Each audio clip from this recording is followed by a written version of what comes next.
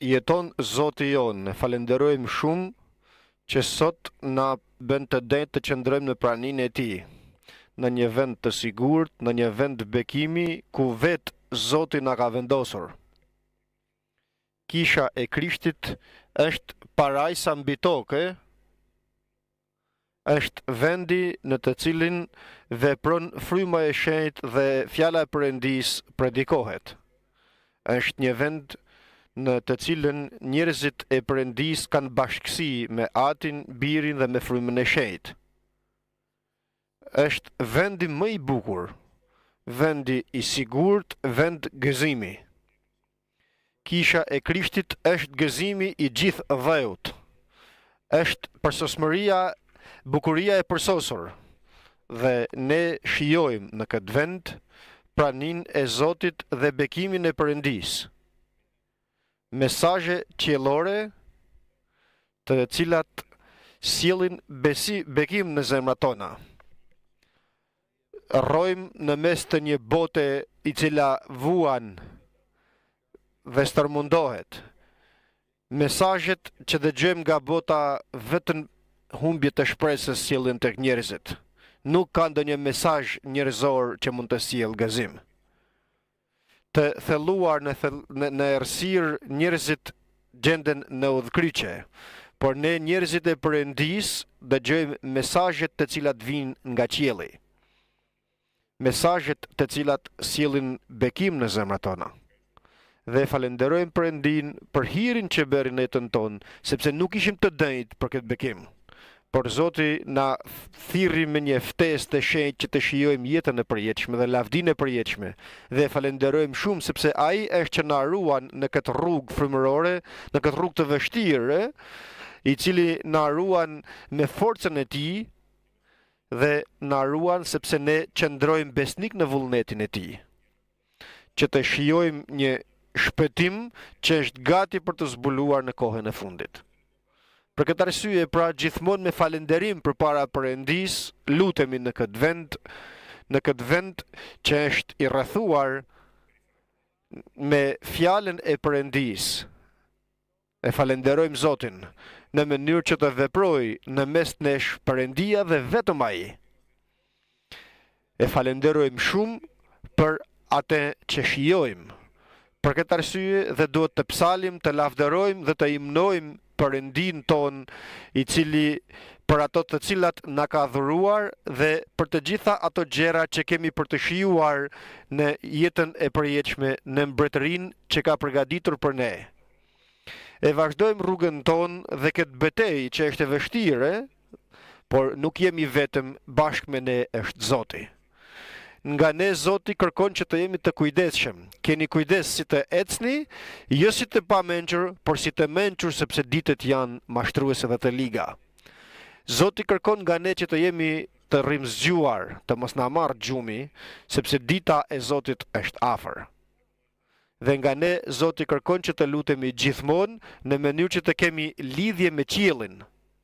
Të kemi bashkësi me qiellin dhe kemi këtë hir sepse Zoti na bëri dhurat, premtimet e mrekullueshme dhe të mëdhaja nëpërmjet të cilave ne bëhemi bashkëpjesëtar me hynin qiellore. Jemi të lidhur me hynin qiellore me anë të frymës së shenjtë, Ai i cili na deshi dhe vazhdon të na dojë. Zoti është Ai që na ngushëllon, që na përforcon, që na kujton gjithmonë se kjo është rruga dhe ecni në te. Dhe ne deri më sot ecim në te dhe besoj se Zoti do të na bëjë të drejtë që të ecim në këtë rrugë deri në fund të jetës tonë. Sepse kemi atë shpresë të gjallë në zemrat tona, një shpresë që ka emër. Shpresa e botës fatkeqësisht nuk ka emër. Njerëzit thonë se shpresa vdes e fundit. Por edhe nëse vdes e fundit shpresa, nuk është shpresë, por shpresa jonë nuk vdes kurrë. Shpresa jonë ka emër dhe emri i saj është Jezu Krishti. Dhe shpresa tek Zoti nuk të turpëron, sepse dashuria e Perëndis është dhënë në zemrat tona nëpërmjet frymës së shenjtë që na ka dhënë ai ne. Dhe e falenderojmë shumë, lavdi emrit të Perëndis ton. Do të lexojmë nga letra e drejtuar Romakëve, nga kapitulli 32 tek Hebrejt,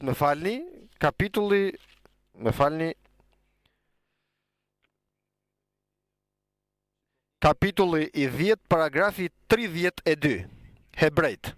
Letra apostullit Paul drejtuar Hebrejve, kapitulli 10, paragrafi 32. Dhe tani sillni ndërmend ditët e mëparshme në të cilat pasi u ndriçuat, keni dëruar një luftë të madhe vuajtjesh. Herë duke u bërë objekt fyrjesh dhe mundimesh, herë duke u solidarizuar me ata që trajtoheshin në këtë mënyrë, sepse treguat dhembje për mua në prangat e mia dhe keni pranuar me gëzim të u zhveshin nga pasuria juaj, duke ditur se keni për veten tuaj një pasuri më të mirë e të qëndrueshme në qiej. Mos e hidhni te guximin tuaj që do të keni një shpërblim të madh, sepse ju keni nevojë për ngulm që mbasi të bëni vullnetin e Perëndis të merrni gjërat e premtuara. Edhe fort pak kohë dhe ai që do të vijë dhe nuk do të vonoj, dhe i drejti do të jetojë prej besimit. Por në qoftë se ndokush tërhiqet prapa, shpirti im nuk do të gjejë pëlqim në te. Por ne nuk jemi nga ata që tërhiqen prapa për humbje, por nga ata që besojnë në shpëtimin e shpirtit. Amin. Fryma e Perëndis na kujton gjithmonë atë ditë kur drita e vërtet erdhi në jetën tonë. Atëherë kur Zoti u zbulua në ne. Fryma e Perëndis dëshiron ta kujtojmë këtë ditë. E kujton edhe vetë Perëndia atë ditë. Në Jeremia thot se më kujtohet mirësia ime ndaj teje, që kam bërë që në moshën tënde të re, në dashurinë e parë. E falenderojmë Perëndin. Kur më ndiqje thot në shkretir, në një vend të thatë, në një vend të shkret, Izraeli ishte i shenjtë në Zotin. E falenderojmë Perëndin. Sa u bekua njeriu i Perëndis kur Zoti e vizitoi. Apostulli Paul shijon këtë bekim dhe e vlerëson shumë.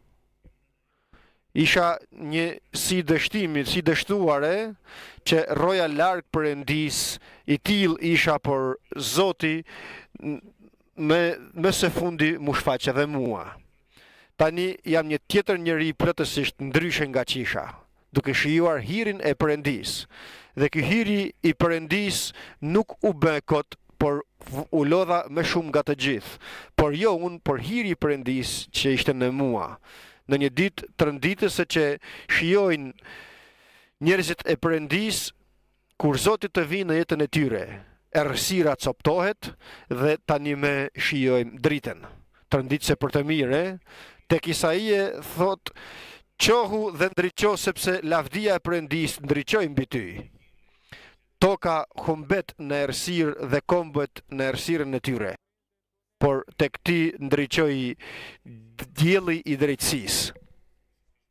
Erdhi Krishti në jetën tonë, e falenderojmë Perëndin. Por me pas vazhdoi një luftë frymërore për njerëzit e Perëndis. Por njerëzit e Perëndis, ato që shijojnë këtë dritë, shijojnë praninë e Perëndis, janë në pozicionin që mund të ballafaqohen me rezultat, me suksese në këtë betejë. Apostulli Paul thot, përforcohem në Zotin në mundimet e kësaj jete, se lufta jonë nuk është kundër mishit dhe gjakut, por lufta jonë është kundër pushteteve të errësirës të kësaj bote, frymrat e liga që janë dhe në qiell. Për këtë arsye thot, vishuni me mburojen e Perëndis që të mund t'i kundërshtoni metodat e djallit. Njeriu i Perëndis armatoset me armë frymërore që të jetë në atë pozicionin që të mund ta luftojë armikun e shpirtit, i cili lufton ta largojë nga prania e Perëndis. Një luftë shpërthen. Por tani me je njeri i Perëndis, mund të japish lufta frymërore dhe mund t'i kundërshtosh. Sigurisht që djalli zgjohet. Apostulli Pjetër thot, rrini zgjuar sepse kundërshtari juaj sillet si një luan që kërkon të përpijë këtë mundet. Por ju kundërshtojeni duke qëndruar besnik në besimin tuaj. U ndeshen me probleme në jetën e tyre frymërore të gjithë njerëzit e Perëndis. Një luftë të madhe nga dita që u ndriçuat, që erdhi Krishti në jetën tuaj. Një luftë të madhe, një betejë, duke u pikëlluar dhe duke u vështirësuar dhe treguat simpati në prangat e mia dhe pranuat me gëzim rrëmbimin e pasurive tuaja, thot apostulli Paul, sepse e dinit se keni një pasuri tjetër atje në qiell më të mirë dhe më të qëndrueshme. Për çdo njeri të Perëndis do të jetë në pozicion që të njohë se Perëndia i dhuroi një pasuri të pavlerësuar nga vetë njeriu, kaq e vlefshme është. Na pasuroi pra Perëndia. Jemi të pasur jo me pasuritë e prishme, por me pasuritë e paprishme. Dhe kështu e shijojmë këtë pasuri nga dita që erdhi Krishti në jetën tonë. Shijojmë fjalën e Perëndis, e cila ndriçon mendjet ose zemrat e të gjithëve të ne. Kisha e Zmirnit është një kishë e përndjekur dhe Zoti e njeh përndjekjen e saj. E njoh thot pikëllimin tënd, e njoh dhe varfërinë tënde, por je e pasur. Je i pasur sepse ke Krishtin dhe ke të vërtetën. Sepse ke fjalën e Perëndis, sepse të është zbuluar dituria e Perëndis. Dhe falenderojmë Perëndin sepse Zoti e hapi mendjen tonë që të mundemi të kuptojmë fjalën e Perëndis. Dhe kemi vënë jetën tonë në gjërat e Perëndis, në këtë pasuri të përjetshme, lavdi Perëndis. Pranuan vëllezërit dhe motrat tonë që të rrëmbehen pasuritë e tyre, të humbasin pasuritë e tyre, ma përse dhe me gëzim mundesisht, sepse e dinin ne njerëzit e Perëndis duhet ta dimë dhe duhet ta njohim se çfarë ka bërë Krishti në jetën tonë. E falenderojmë Perëndin. Vendosim pasuritë tona në qiell, ku nuk ka as krimbi, as tenja që t'i brej dhe as hajdudi t'i vjedh. Ku të jetë thesari juaj, atje do të jetë dhe zemra juaj, thot fjala e Perëndis. Dhe se thesari jon është Jezu Krishti. Si e shijojmë këtë fjalë e cila zbulohet në jetën tonë dhe na pasuron çdo ditë. Është mençuria e Perëndis. Në fjalët e urta, fjala e Perëndis thot lum njeriu i cili gjeti diturinë dhe ka fituar mençurinë. Tregtia e tij është më mirë se sa tregtia e argjentit dhe fitimi i arit të kulluar. Është më me vlerë se sa gurt e çmuar. Mençuria. Sa do që të dëshiroj njeriu, sa do të luftoj njeriu, nuk ngopet kurrë. Çfarë do që të dëshiroj njeriu në këtë botë, nuk mund të ta fitoj atë mençuri që Zoti zbuloi në jetën tonë. Ditë të gjata janë në të djathtë të tij. Pasuri dhe lavdi në të majtën e tij. Tek njeriu i mençur, e falenderojmë Perëndin. Një pemë e jetës është për ata që përqafojnë, ata që përqafojnë për fjalën e Perëndis. Dhe Zoti jon, duke u drejtuar te kisha Filadelfis, i thot: mbaje atë që ke fjalën e Perëndis, në atë qëndro. Ruaje fjalën time dhe nuk e mohove emrin tim. Qëndron në fjalën e durimit tim dhe për këtë arsye edhe unë kam për të ruajtur në orën e sprovës që ka për të ardhur mbi gjithë faqen e dheut. Mbaje pra atë që ke, të ka dhuruar Perëndia. Sepse Krishti është dhurata e Perëndis ndaj njeriut. Sipas hirit jemi të shpëtuar dhe kjo nuk është nga ne, është dhuratë e Perëndis, që të mos mburret asnjë mish përpara Perëndis. Sipas hirit jemi të shpëtuar, ishim të vdekur për shkak të mëkateve dhe të pallësive tona dhe Perëndia me anë të Krishtit ton na dha jetë. Na dhuroi jetë dhe këtë jetë e shijojmë. Lavdi emrit të Perëndis ton. Zoti dëshiron mençurinë që ta mbajmë, ta shtrëngojmë fort. Lavdi emrit të Zotit ton, e falenderojmë Perëndin. Me mençurinë e tij Perëndia themeloi tokën. Fjala e Perëndis, që është frymë dhe jetë, që vepron në jetën tonë dhe në zemrat tona. Kjo fjalë që sjell rezultate kur zemra jon është një tokë e mirë, e butë, kur të jemi në pozicionin që të kuptojmë qëllimin e kësaj fjalet dhe japim kujdes kësaj fjalet, atëherë fjala e Perëndis sjell rezultate të mira në jetën tonë. Fjala e Perëndis rilind, shpëton, shëron fjala e Perëndis. Në Listra Pali predikon fjalën e Perëndis dhe një çalaman që në një i paralizuar që i lindur i paralizuar dëgjon fjalën e Perëndis me shumë kujdes dhe duke shikuar mbi të, thot pali, e pa se kishte besim që të shpëtohej. Dhe i thot, qohu mbi këmbët tuaja tani drejt. Dhe ai në vend u qua në këmbët e tij dhe filloi të kërcej. Pra është rezultati i fjalës së Perëndis, fjala e cila rilindi Libian.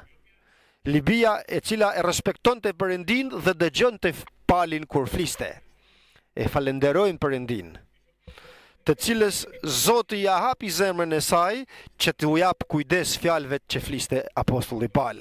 Dhe rezultati ishte që Libia të shpëtoi, dhe jo vetëm ajo, por e gjithë familja e saj. Është fjala që sjell rezultate të mrekullueshme në jetën tonë, dhe ne jemi në pozicionin që ta kuptojmë dhe ta vëmë në jetë. Apostulli Paul thotë se flasim me mençuri përpara njerëzve. Flasim mençurinë në mes të njerëzve të përsosur, dhe të përsosur janë njerëzit e Perëndis. Njerëzit e Perëndis të cilët kanë njohur Krishtin, të cilëve Zoti u ka hapur mendjen që të kuptojnë shkrimet. Mençuria jo e kësaj bote, as të princave të kësaj bote, por mençuri e Perëndis, e mistershme, e fshehur, të cilën Zoti është ai i cili e zbuloi këtë mençuri në ne. E falenderojmë Zotin që ne ta shijojmë këtë mençuri të Perëndis. E falenderojmë shumë Perëndin. Këtë mençuri ku askërkush nga të gjithë princat e kësaj bote nuk mundi ta njohë, sepse kishin kryqëzuar Zotin e lavdis. Këtë që kuptojmë ne, njerëzit e botës nuk munden ta vënë në jetë ose ta kuptojnë, sepse fryma jonë dhe mendja jonë është krejt ndryshe nga fryma ose nga mendja e botës. Sepse njeriu i botës nuk i pranon gjërat e Perëndis, sepse gjërat frymërore nga ana frymërore analizohen, por ne nuk kemi frymën e botës. Ne kemi frymën nga Perëndia që të mund të njohim gjërat që na janë dhuruar nga Perëndia ne. Njeriu i Perëndis lufton në këtë botë dhe jep luftra frymërore, por njeh shumë mirë se betejë e tij është që do të shpërblehet nga Zoti. Apostulli Paul thot, pasonjat që kalojmë në këtë kohë, në këtë jetë, nuk janë të denjta të krahasohen me lavdinë që ka për të shfaqur në ne. Perëndia vepron nëpërmjet të gjitha atyre gjërave që lejon në jetën tonë. Pra, mos e hiqni guximin tuaj kurrë nga Zoti, sepse ka shpërblim të madh, thot apostulli Paul. Ka shpërblim për ata që qëndrojnë në vullnetin e Perëndis. Për këtë shpërblim njerëzit e Perëndis dhanë gjithçka, që të munden të shijojnë atë shpërblim që ka përgatitur Perëndia për ta. Mojsiu jetoi me mençurinë e Egjiptit 40 vjet. Ishte i fortë në fjalë dhe në vepra Mojsiu. Por kur u rrit ai njeri dhe ishte në pozicionin që të kuptoj se cili është interesi i shpirtit të tij, mohoi që të quhet i biri i bijes së faraonit, duke kërkuar që të vuaj me popullin e Perëndis sesa të shijoj një mëkat të përkohshëm me popullin e Egjiptit. Gjikoi që të përulet për Krishtin dhe ta ketë një pasuri më të madhe se sa thesaret e Egjiptit. E vlerësoi pra hirin e Perëndis në jetën e tij. Për ndjekjet për emër të Krishtit, më mirë se sa thesaret e Egjiptit, sepse shikonte tek shpërblimi i madh. I lumur Mojsiu dhe gjithë njerëzit e Perëndis, Elian, kur të shohim atje në mal kur Zoti bashkë me Pjetrin, me Gjonin dhe me Jakobin u gjenden atje, ku fytyra e Zotit ndriçoi dhe rrobat e tij u bën të bardha si bora, dhe nxehtësit e Zotit shijojnë atë të Krishtin pra të lavdishëm, dhe qielli u hap dhe zbresin nga qielli Mojsiu dhe Ilia të lavdishëm që të takohen me Krishtin për flijimin e tij. Dhe në atë pozicion ati i pranishëm, reja e Perëndis, dhe në mes të resë e Perëndis dëgjohet zëri e atit Perëndi, ky është biri në të cilin shpirti im është kënaqur. Këtë dëgjojeni. Dhe është kaq bekim ku Pjetri tha, o Zot, mirë është për ne të jemi këtu në praninë e Perëndis. Nuk ka vend më të bukur nga ky vend ku të shijojmë këtë bekim.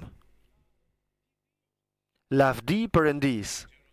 Nuk e di nëse ndonjë nga ne mund të shoh ndonjë vend më të bukur se sa kisha e Krishtit. Është mirë që jemi këtu. Është mirë që qëndrojmë në praninë e Perëndis. Është mirë që shijojmë fjalën e Perëndis, sepse kjo fjalë zemrën e gjithë secilit nga ne vepron një vepër të përcaktuar. Sepse Zoti gjithmonë na jep atë që ka nevojë shpirti jon, atë që kemi nevojë jo vetëm të dëgjojmë, por edhe ta shijojmë. Fjala e Perëndis është ushqimi i shpirtit ton. E falenderojmë Perëndin. Dhe Zoti na dhuron këtë ushqim sepse e din Perëndia se e kemi nevojë për një ushqim të tillë. Është buka e jetës që zbret nga qielli, është Jezu Krishti. Zoti në rrugën e tij të Izraelit në shkretir e ushqente popullin me mana nga qielli, me bukë qiellore, që të mundet ky popull të qëndrojë në vullnetin e Perëndis dhe të bëhet i denjtë të hyjë në tokën e Kananit. Lavdi Perëndis. Zoti e drejtoi atë popull 40 vjet të tëra nëpërmjet shkretirës, në mënyrë që ky popull të jetë gati kur të vijë ora të hyjë në popullin e Kananit, të hyjë si popull i Perëndis. Për këto 40 vjet do t'i kujtosh dhe të nuk do t'i harrosh kurrë. Sepse unë në rrugën tënde frymërore kam lejuar që të përulesh. E falenderojmë Zotin dhe të provova që të njoh të gjitha gjërat në zemrën tënde nëse je gati të kryesh vullnetin tim apo jo. Dhe unë të përula dhe të bera të kesh uri dhe të ushqeva me manën ku etrit tuaj nuk e kishin njohur, që të mësosh, Perëndia e stërvit popullin e tij, se njeriu nuk rron vetëm me bukë, por me çdo fjalë që del nga goja e Perëndis. Me fjalën rrojmë dhe me fjalën e Perëndis do të vazhdojmë të jetojmë, sepse kjo fjalë është frymë dhe është jetë. Sill rezultate në jetën tonë. Me këtë fjalë shijojmë jetën e përjetshme dhe këtë në bollek. Dhe njerëzit e Perëndis duhet të mësojnë që të rrojnë me fjalën e Perëndis. Kjo është përsosmëria të cilën Zoti e sjell tek njerëzit e tij, që njerëzit e tij të mund ta shijojnë. Dhe Perëndia lejon prova, lejon probleme, lejon tundime, çdo gëzim mendojeni në qoftë se bini në tundime të ndryshme, thot apostulli Jakob. Do të keni durim, dhe durimi të ketë vepra të përsosura në mënyrë që të jeni të përsosur dhe të mos jeni të mangët në asgjë. Përsosmëria vepron Perëndia përsosmërinë me anë të fjalës së tij në ne, ku do të thotë se do të jemi shumë të kujdesshëm në mësimin e Ungjillit, të kemi kujdes në ato gjëra që na mëson Perëndia dhe janë shumë të rëndësishme për ne. I përkasin jetës tonë, e falenderojmë Perëndin. Për këtë arsye, Zoti don që të jemi nxënës të tij të vërtet. Këtë u tha judejve që kishin besuar në te dhe ishin bashkuar me Zotin. Dhe Zoti ju tha, nëse ju qëndroni në fjalën time, do të jeni me të vërtet nxënësit e mi, do të njihni të vërtetën dhe e vërteta do t'ju çliroj. Dhe e vërteta është fjala e Perëndis, është Krishti. Unë jam udha e vërteta dhe jeta, thoshte Zoti. Dhe këtë kërkon nga ne, që të jemi nxënës të tij të vërtet, që të mundemi të kalojmë gjitha këto probleme të cilat ka për t'i lejuar Zoti në jetën tonë, gjitha ato vështirësitë, gjitha pengesat, lavdi emrit të Zotit. Zoti u thoshte nxënësve të tij, le të mos tundohet zemra juaj, besoni në Perëndin dhe në mua besoni. E falenderojmë Zotin. Zoti na jep paqen e tij, sepse është princi i paqes. Paqen time ju jap, jo sikur ai jep paqen bota, sepse bota nuk ka paqe tek të pabeset. Por njerëzit e Perëndis shijojnë paqen e Perëndis. Kur me të vërtet besojnë në Perëndin dhe në Jezu Krishtin, besoni në Perëndin dhe në mua besoni. Të besojmë në Perëndin dhe në fjalën e Zotit. Dhe të kemi gjithmonë përpara nesh atë vegimin e mbretërisë, atje thot Zoti të shikoni. E falenderojmë Perëndin. Nëse besoni në Perëndin dhe në fjalën e Perëndis, atëherë është e sigurt se do të mund të kaloni të gjitha pengesat dhe vështirësitë që do të vinë në jetën tuaj. por të keni gjithmonë përpara jush atë vegimin e mbretërisë. Ky vegim është ai që na tërheq, që na bën të rrojmë me Zotin, dhe për këtë arsye lexojmë fjalën e Perëndis dhe mrekullohemi duke lexuar. E shohim Zotin të qëndrojë në fronin e tij.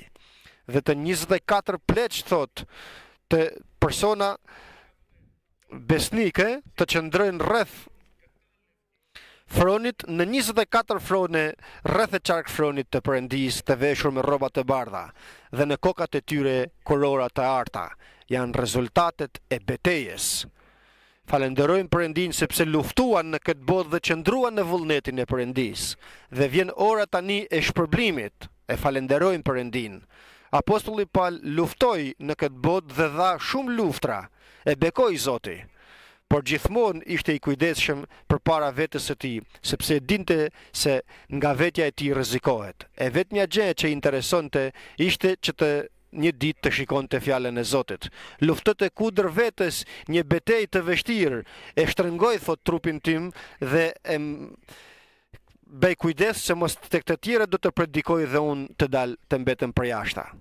Zoti e bekoi shumë, por kur nuk u mburr me ato gjëra që Perëndia bëri me te. E dinte shumë mirë se do të ruante pozicionin e tij, të qëndrojë i shenjtë dhe i pastër deri në fund, në të mënyrë që të mund të shikonte fytyrën e Zotit. Dhe kur erdhi ora që të ikte, tha, unë tani po bëhem si një ofertë pije, luftën e mirë luftova, vrapin e mbarova, tani nuk më mbetet gjë tjetër veç se korora e drejtësisë që do të ma jap gjykatësi i drejt, jo vetëm mua, por të gjithëve atyre që presin ardhjen e tij. Keni nevojë për durim që të kryeni vullnetin e Perëndis dhe të merrni premtimin, sepse premtimi është me të vërtetë dhe ekziston. Sepse Perëndia nuk mund ta mohojë veten e tij. Të gjitha premtimet e Perëndis janë po dhe amin për lavdinë e Perëndis. Vendosëm jetën tonë në premtimet e Zotit tonë tek premtimet e Perëndis, thot apostulli Paul. Çdo njeri gënjeshtar për Perëndia i vërtet nuk mundet ta mohojë veten e tij. Për këtë arsye dhe njerëzit e Perëndis e vendosin jetën e tyre tek premtimet që i ka dhënë Perëndia. Lavdi Perëndis. Të vendosim jetën tonë në gjërat e Perëndis, në ato gjëra që na kërkon fjala e Perëndis. Kur të arrim në praninë e Perëndis që të na bëjë të drejtë Perëndia, të qëndrojmë përpara tij, të dëgjojmë atë ditë, eja sheptori i mirë dhe besnik. Në pak qëndrove besnik, sepse në kërkon shumë nga ne Zoti. Në pak qëndrove besnik, por cili është rezultati që ti vendose ato gjëra pak që doja unë që ti bëje, dhe në shumë do të vendosi hyrë në gëzimin e Zotit tënd. Lavdi emrit të Zotit ton. Keni nevojë për durim, sepse nëpërmjet durimit mësojmë ato gjëra që Zoti lejon në jetën tonë. Nëpërmjet vështirësive, nëpërmjet pikëllimeve, një pikëllim i përkohshëm dhe i lehtë vepron në jetën tonë. Vepron për ne një lavdi të përjetshme. Sepse njeriu i Perëndis përulet dhe afrohet gjithmonë pranisë së Perëndis, dhe njeh më mirë Perëndin dhe shijon Perëndin dhe bekimin e Perëndis dhe mrekullohet me te. Nëpërmjet vuajtjeve të mëdha të tij, Jobi mësoi shumë më mirë tani me vesh dëgjoja për ty, thot në fund, për tani të shoh dhe me sytë e mi. Dhe apostulli Paul ka përparuar shumë. Është në thellësitë e Perëndis dhe mrekullohet në thellësitë e Perëndis. Është përkushtuar plotësisht, ka dhënë gjithë zemrën e tij tek Zoti.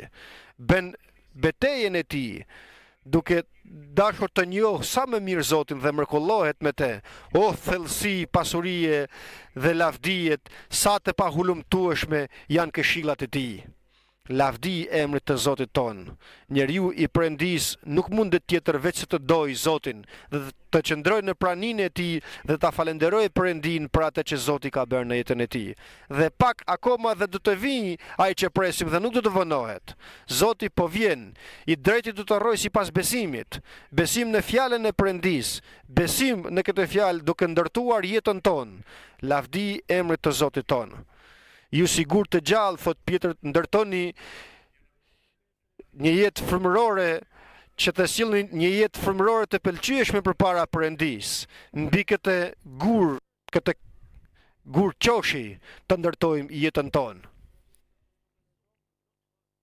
Dhe jemi në pozicionin që të ndeshemi me kushtet e vështira që lejon Zoti këtu në këtë botë. Është njeriu i mençur, i cili dëgjon fjalën e Perëndis dhe e vën në jetë. Është njeriu i cili punoi thellë dhe vendosi thellë për themel gurin dhe mbi këtë shkëmb vendosi të ndërtoi shtëpinë e tij dhe erdhi ujërat, provat, shiu dhe era dhe ajo shtëpi nuk ra, sepse si themel kishte shkëmbin. Na mësoj Zoti të ndërtojmë jetën tonë mbi fjalën e Perëndis, vëllezër dhe motra.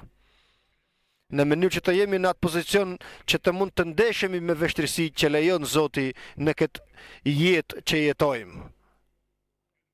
Sepse dhe ne jetojmë në këtë botë dhe ne ndeshemi me probleme, por kemi Zotin me ne. Është fjala e Perëndis që na flet gjithnjë, e falenderojmë Perëndin. Është fjala që na ngushëllon dhe na përforcon. Jemi njerëz të Perëndis dhe presim gjithmonë Zotin. E falenderojmë Perëndin. Dhe pak e dim se do të vijë Zoti dhe do të ikim bashkë me te. Do të jemi gati. Lavdi emrit të Zotit ton.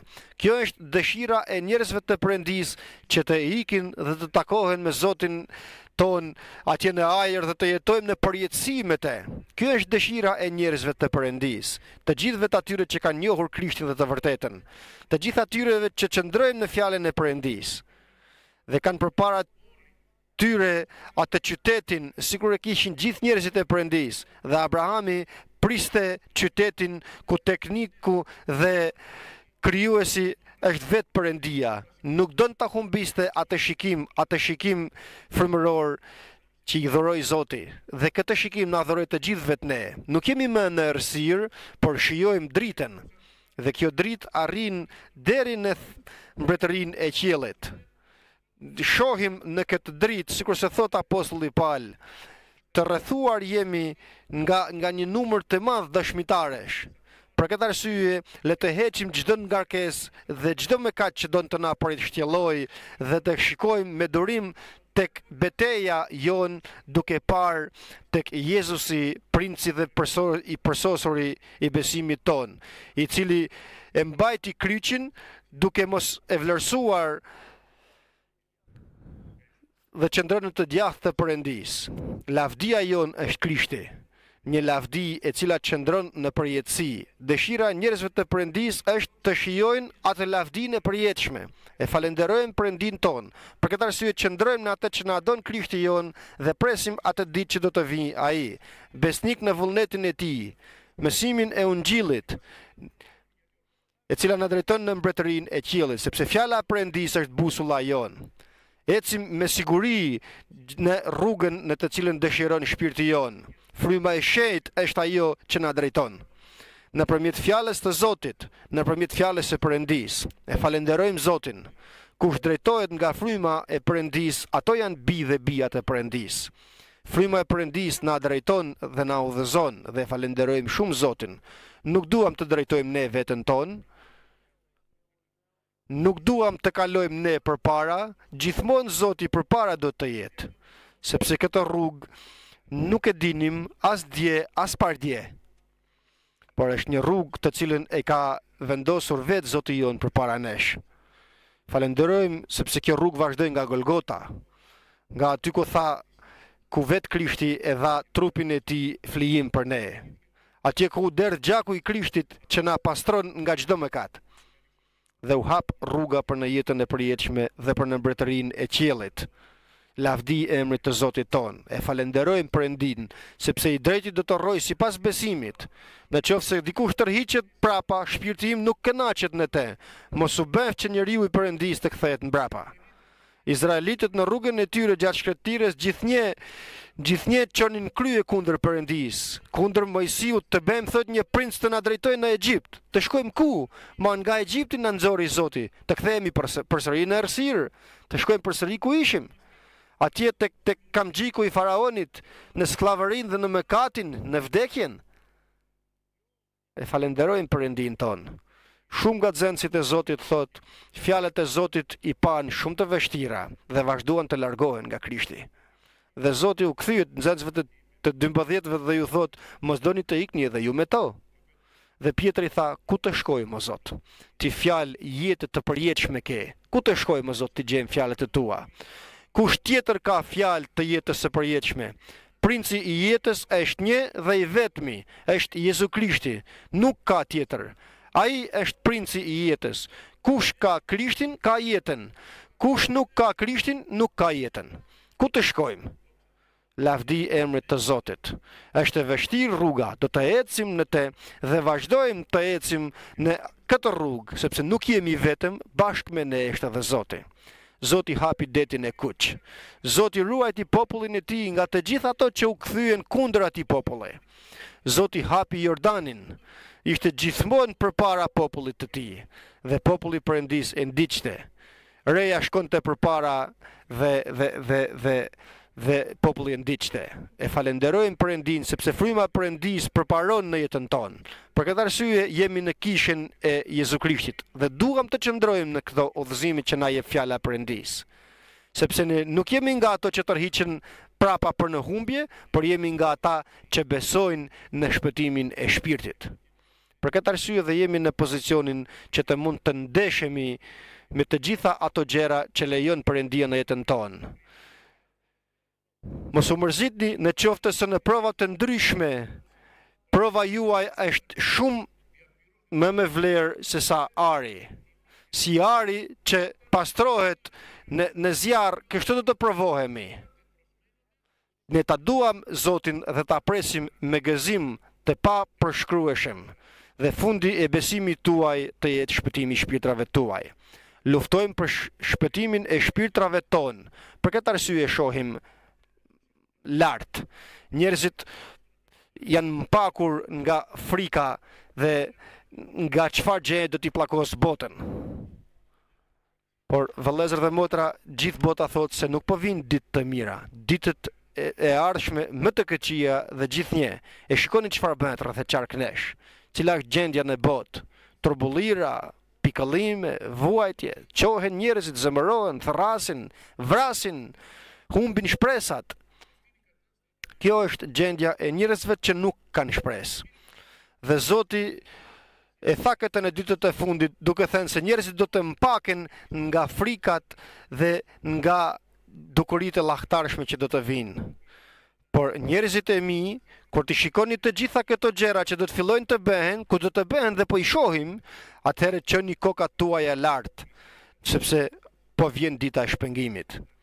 Njerëzit, vëllezër dhe motra, ecin me saktësi matematike në gabimet dhe do të shkelin atë buton që do të shkatroj botën ta hedh në ajër. Por Zoti s'ka për ta lejuar në ne, sepse i mbledh delet e tija të shpërndara në ditën dhe në vendet e tija.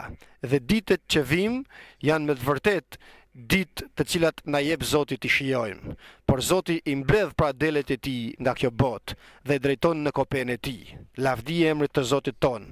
Përgadit kishën e tij Zoti dhe falenderojmë se edhe ne i përkasim kësaj kishe. Dhe është Zoti i cili na ruan, e falenderojmë Perëndin. Siguria jon është Krishti. Jemi në te vend streha që quhet kisha e Krishtit dhe flasim për vetëm fjalën e tij dhe thot Zoti se delet e mia dëgjojnë zërin tim dhe më ndjekin dhe askërkush nuk mund t'i rrëmbej nga duart e mia. Ati im që mi dha këto është më i madh nga të gjithë, unë dhe ati një jemi. Pra nuk ka më të madh nga Zoti. Dhe kush mundet pra të na marrë nga duart e Zotit? Kush mund të na ndajë nga dashuria e Perëndis në Krishtin Jezus? Pali thot, në këto gjëra mbi të gjitha fitojmë, mbi të gjitha gjërat, në vështirësitë, në të zhveshur, në përndjekjet, në vuajtjet, por gjithë ditët llogariteshim si dele për therje, por pavarësisht nga gjitha këto vuajtje ne dalim fitimtar, sepse Zoti na tha se në këtë botë do të keni vështirësi, por merrni zemër sepse unë fitova dhe ju do të fitoni. E falenderojmë Zotin shumë sepse qëndrojmë në dashurinë e Zotit ton dhe nuk e harrojmë ditën që Zoti erdhi në jetën tonë. Në këtë dashuri duhet të qëndrojmë. Në dashurinë e parë, kur erdhim dhe u takuam me Zotin për herë të parë, ishte e madhe prania e Perëndis, dhe kush mund ta besonte se mund të shijonte një bekim të tillë, se do të jetë në atë pozicion të shijojë një Krisht të lavdishëm, birin e Perëndis të gjallë, por ja që Zoti pra erdhi në jetën tonë. Dhe falenderojmë shumë dhe dham premtim Perëndis që ta ndjekim. Në këtë dashuri duhet të qëndrojmë, vëllezër dhe motra. Kjo dashuri nuk do të mpaket në ne, sepse kur të mpaket dashuria në Krishtin, atëherë humbet edhe drita jonë. Nuk kemi më shikim frymëror, dhe në vend që të shikojmë lavdinë e Zotit, shikojmë gjërat e kësaj bote. Dhe Zoti tha, keni kujdes se mos rëndohen zemrat tuaja nga të lupurit dhe nga të dekurit, nga shqetësimet e kësaj jete, dhe të vijë e papritur ajo ditë, sepse si vjedhës do të vijë ajo ditë mbi ne. Ditë të vështira, por ne presim bekimin e Perëndis. Ditë të vështira rrojmë, por presim lavdinë e Perëndis. Presim ditën që Zoti do të vijë të na rrëmbejë. Dhe që tani është shumë afër kjo ditë. Zoti thot, kujtoni gruan e Lotit. Zemra jonë e ngjitur në Zotin, në fjalën e Perëndis, në kishën e Krishtit, të lavdërojmë Zotin çdo ditë dhe të kemi kujdes në ato gjëra që fjala e Perëndis na tregon, sepse këto kanë të bëjnë me jetën tonë, për shpirtin tonë. Lavdi emrit të Zotit tonë. Gjithçka që na përket ne është në duart e Zotit, sepse atij i përkasim. Je i im, i thot, sepse unë jam krijuesi jot, unë jam shpëtimtari yt, je i im, i thot Zoti, më përket mua, unë të kam bler me gjakun tim të shtrenjtë. Jemi të çmuar për Zotin, vëllezër dhe motra. Për këtë arsye do të qëndrojmë, të qëndrueshëm dhe të palëvizshëm në vullnetin e Perëndis. Pas pak këto banka do të boshatisen, por me vonë këto banka do të bëjnë frone. Kush fiton me mua do t'i bëj në mbretërinë e qiellit në të djathën time. Dhe falenderojmë Perëndin që të mundemi ta kuptojmë këtë fjalë që është frymë dhe jetë.